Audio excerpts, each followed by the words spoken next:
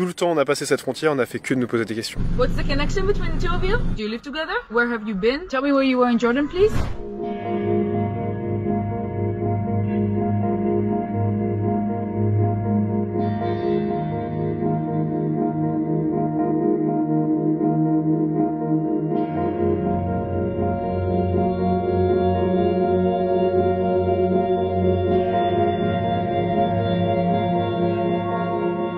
Premier réveil au soleil ce matin en Israël, donc hier on a passé la frontière à plus de 20 heures je crois. Ça nous a pris entre 5 et 6 heures, ça a été très long du côté israélien alors qu'il n'y avait personne à la frontière, heureusement. Bon, on quitte la Jordanie, c'est parti. Salam alaikum. Salam alaikum. Alhamdulillah. Football. Mbappé. Kylian Mbappé good. Griezmann no good. Ah yes, Griezmann. Taban. You don't like? Yeah. Okay. Two, hein? Yes. Okay. Shukran, bye. Bye. Toujours le petit point football alors qu'on n'y connaît rien, moi j'adore. On dit comment là, shalom? Oh, et toi, t'as été interrogé, ça a pas duré très longtemps, ça a duré 25 minutes. Puis après, elle a monté un dossier pendant plus de 2 heures, donc c'est ça qui était long. Tout le temps, on a passé cette frontière, on a fait que de nous poser des questions. Hello. Yes, of course. Thank you. Just the two of you in the car? Again? Yes, two of us. Of course, yes. I can't open this one. Okay, just 1 minute. You can open the door if you want. Hello. Hello. He's nice. Very quiet. He's quiet. How do you say hello in Jewish? Shalom. What's the connection between the two of you? We love each other. Turn off the engine. How long you been Sorry. together for? 6 years. 6 years. Do you live together? Yes. In the car. Okay, where have you been?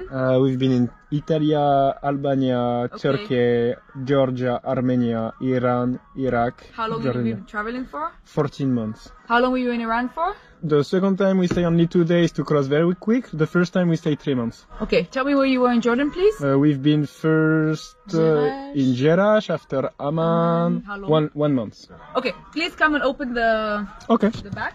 Everything inside belongs to you two? Everything is yours? Yeah. Okay.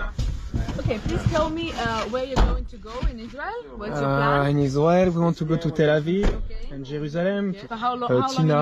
are you planning to stay? I think 3 weeks. And where are you going after Israel? After Israel, we come back in Jordan. Egypt no?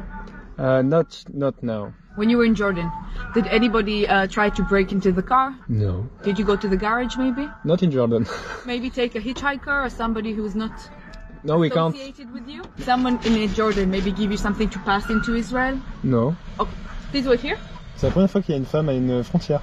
Et qu'on nous pose ce genre de questions aussi. D'Israël a pas du tout des copains dans la région, donc ils restent très très prudents. Ce matin, on a repensé à cette première phrase que nous avait dit un douanier quand on est arrivé. How do you say goodbye in hébraïque? Leitraot. Leitraot. And how do you say thank you? Toda. Toda. Easy. Bon, on tape la dispute avec les douaniers, hein, c'est plus sympa. Et il a dit quoi pour dire au revoir? Again, goodbye. Leitraot. Litrao. Leitraot. In Israel, a lot of people speak in English also. Yes, but it's good to know few words. It's nice. We like Europe in the Middle East.